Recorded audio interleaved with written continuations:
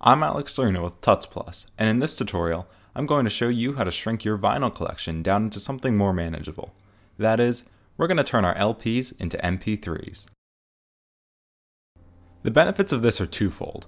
Firstly, and most obviously, this is going to allow us to listen to our record collections wherever we are.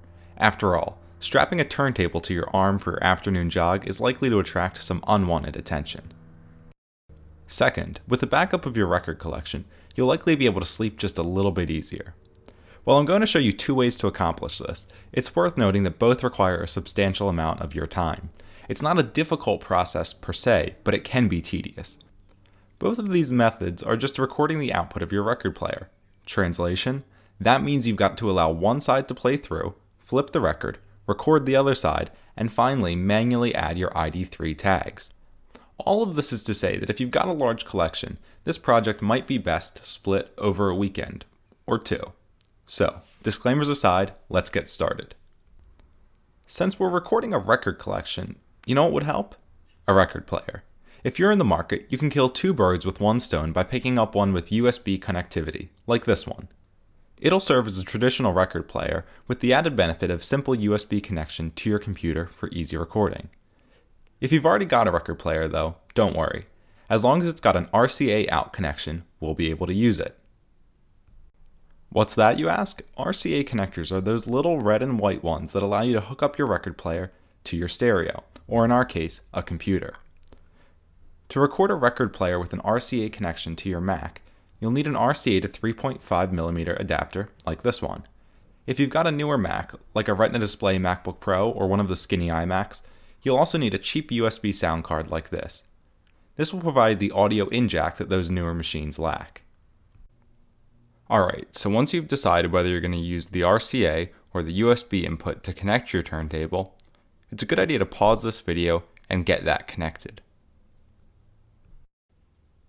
Got it? Good. Alright, let's start recording.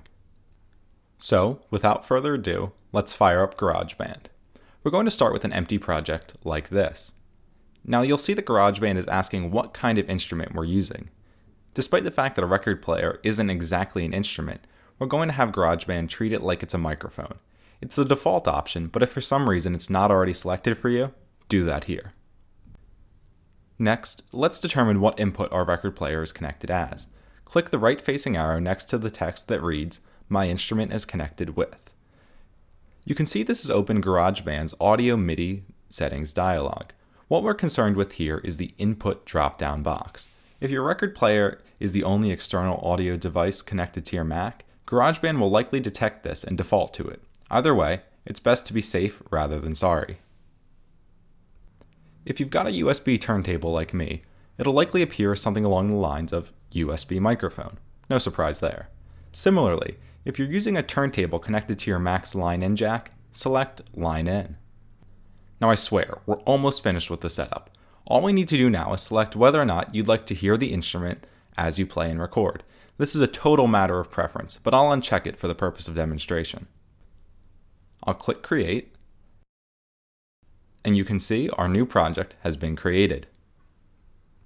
Before we begin recording, I'm going to show you one trick that will absolutely prevent you from going crazy while you record.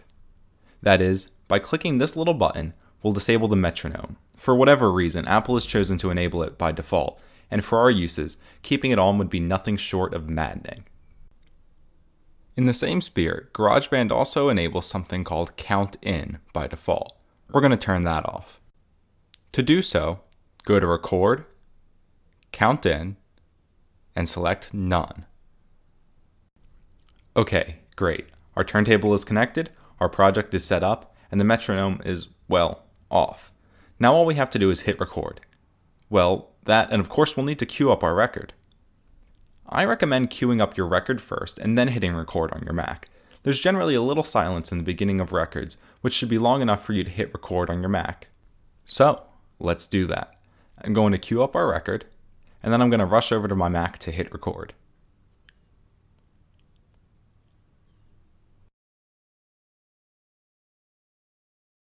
As you can see by the waveform, our record has begun, well, recording. If the recording is too loud or too quiet, you can adjust it using this little slider to the left of the main recording interface. Moreover, to turn playback preview on or off, just enable or disable this tiny mute button as required. Once our record has been recorded into GarageBand, we can split up the individual songs or just export straight to iTunes. In the interest of time, I've already recorded a full record into another project which I'll use to show you how to split up the songs. So real quickly, I'll just open up that project.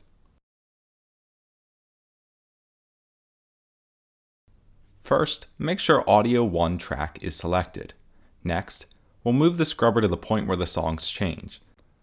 Now, actually finding the point where the songs change is a little bit difficult, but I've got a couple tips to help you out.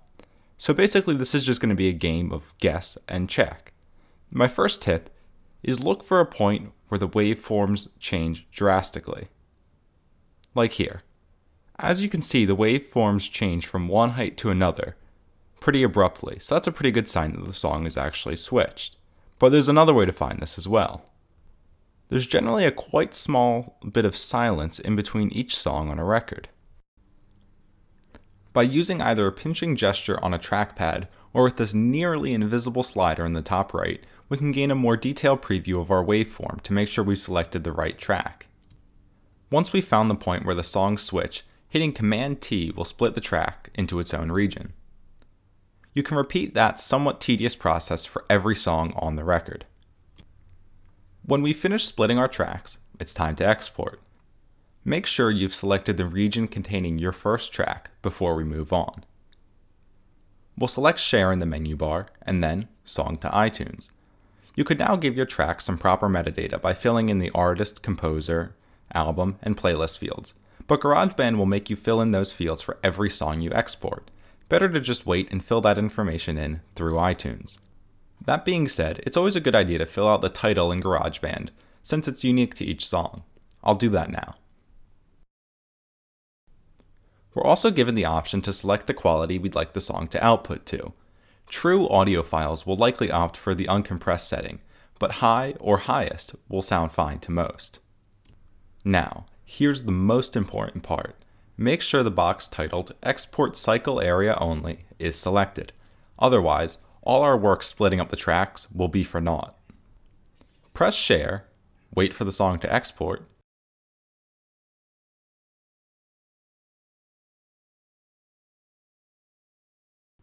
and voila!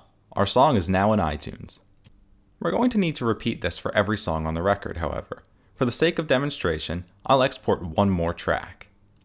I'll head back to GarageBand and this time select the sound region which corresponds to our second track. Again, we'll select Share and then Song to iTunes.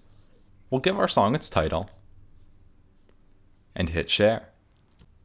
Once more now, we just have to wait for GarageBand to work its magic and for the track to appear in iTunes.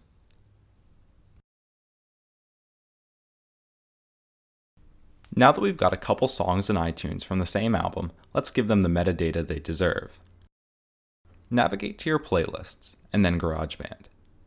Here you can see all the tracks you've exported. Shift-click to select all the songs from a particular album, like so. Once you've chosen all the tracks from a particular album, we can go ahead and Control-click on our selection. Next, choose Get Info. iTunes will ask us if we're sure we want to edit the information for multiple items. Feel free to select Don't Ask Me Again if you'd like. Now, just choose Yes. Now simply fill in the proper fields and hit Enter.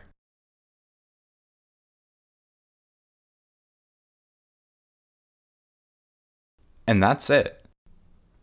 Now you're technically finished, but I'm going to show you one last trick before we call it a day. Within the Get Info window for your album, select Options. As its name suggests, this screen will provide us with a couple options to make our song sound a little bit better. If your recording is too quiet or too loud, check the box next to Volume Adjustment and adjust accordingly. Similarly, checking the box next to Equalizer Preset and choosing the preset for the genre that corresponds to your album will make your recording sound just a little bit better. Once you've applied those finishing touches, just click OK. You've just digitized your first record. It's a somewhat labor-intensive process, but the end product is absolutely worth it. With our songs in iTunes, you can now enjoy even the most obscure albums on the go with the confidence that they're backed up. I'm Alex Serena with Tuts Plus, wishing you a great time listening to your newly digitized albums.